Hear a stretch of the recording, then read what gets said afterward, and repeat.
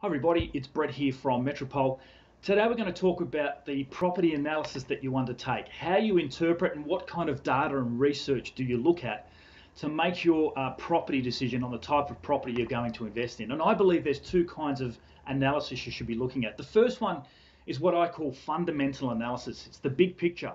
It's looking at things like supply and demand in the area, land to asset ratios, incomes, the amount of income in a suburb, the weekly family income, its high owner occupier percentages. So getting an understanding of those fundamentals, because although markets can fluctuate, they generally always come back and fall back to fundamentals. So it's about setting that strong platform, and fundamental analysis is crucial.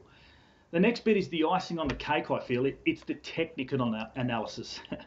And technical analysis is more situational data, the precise moment, looking back at days on market, looking at median house prices or auction clearance rates. It gives you a really good understanding of what's happening currently in the market or within the last few months, and can give you an indicator of what may happen moving forward.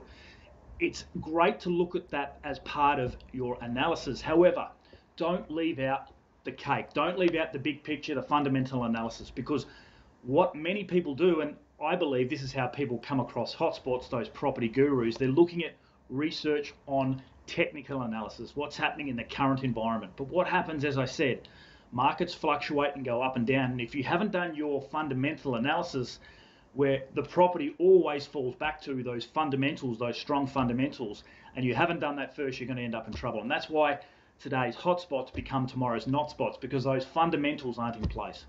So as I said, make sure you get your fundamental analysis right first, then move to the technical analysis, and then you'll have the right kind of strategy and right kind of property to move forward with. Thanks for watching.